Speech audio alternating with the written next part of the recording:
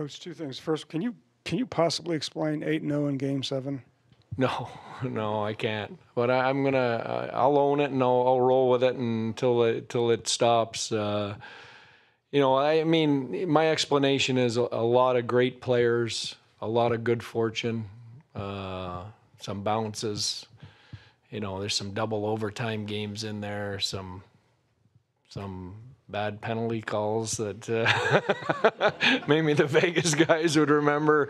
You don't. That doesn't happen.